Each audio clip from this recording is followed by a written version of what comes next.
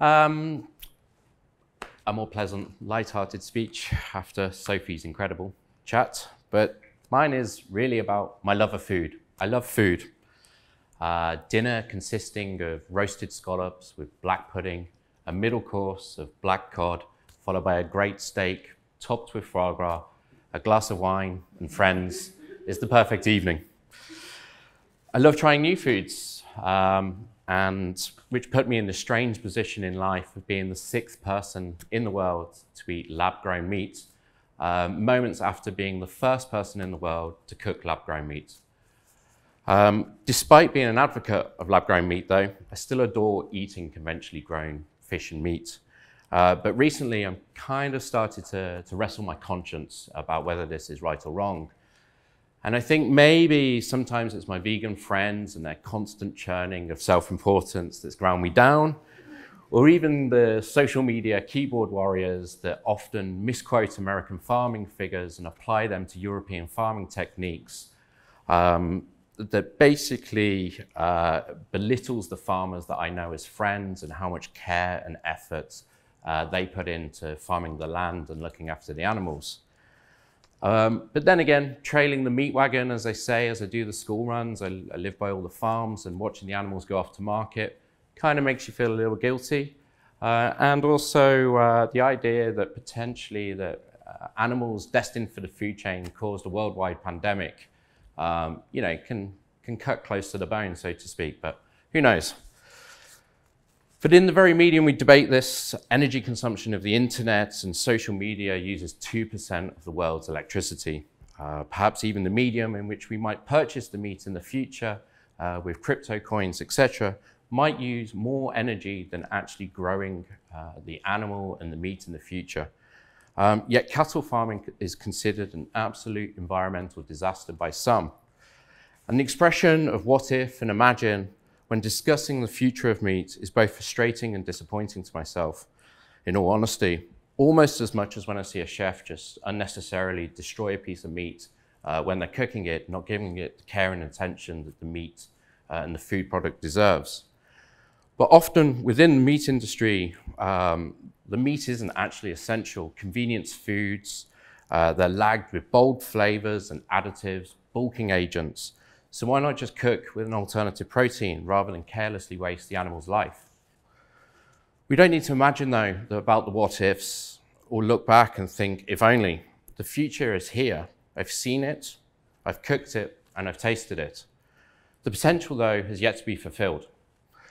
Since the first time I cooked lab-grown meat in 2013 at a cost of €264,000, 140 companies now participated in producing lab-grown meat. They're cruising the idea of scaling up meat production, and they're raising significant funding. Just last year, $1 billion has now been raised into the cultivated meat market.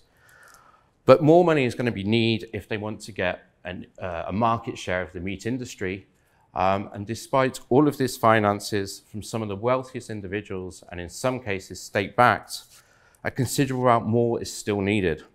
But with an ever-expanding population, by 2050, production of the world's meat needs to double, because currently we consume 300 million tons of meat presently around the world. So far, Singapore has given approval for the use and the consumption of farmed meats or conventionally cell-cultivated meats.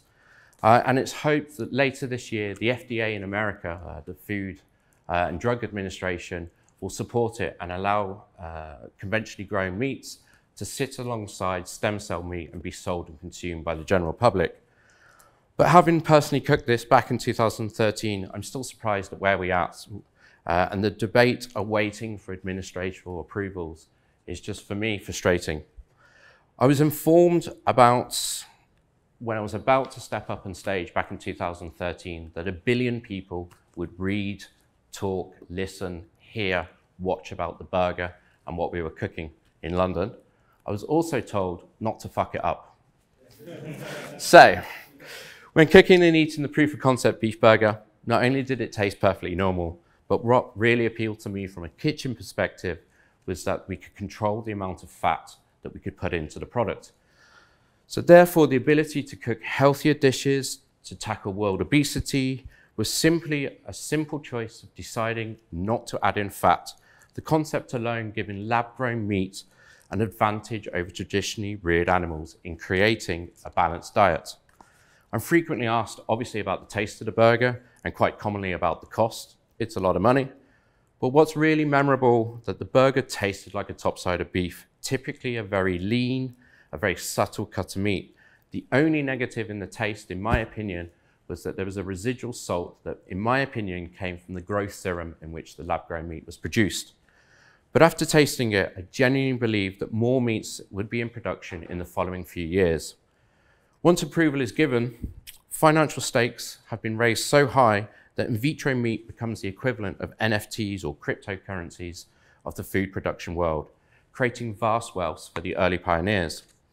In the music industry, where downloadable music sales obliterated CD sales as it adapted to a new form of medium, vinyls became cherished and far greatly appreciated.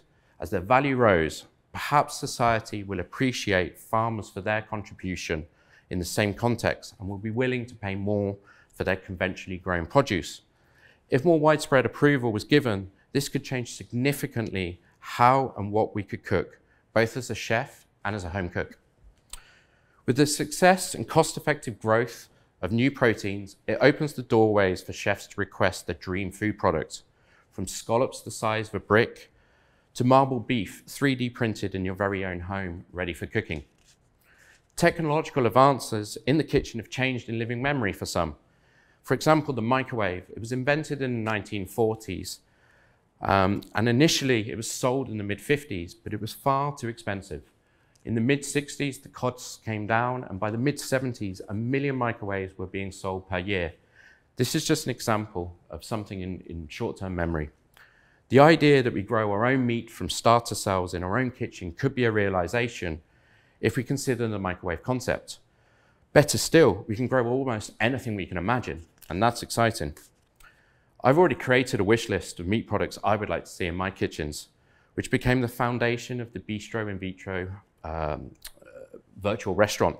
These include friendly foie gras, avoiding the controversial meat technique altogether, and an abundance of beluga caviar without the need for sturgeon farms and at a lower cost point.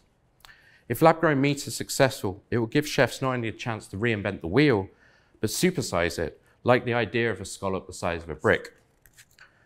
Society, from our recent surveys, appears more willing to try lab-grown meat, with 1/3 of the general public now willing to try it. That's the equivalent of this part of the room. But I expect over the next 12 months, more of us will have had the opportunity to try lab-grown meat due to the production increases, and the claims of the cost of production have been significantly reduced. We don't need $250,000 to try it anymore.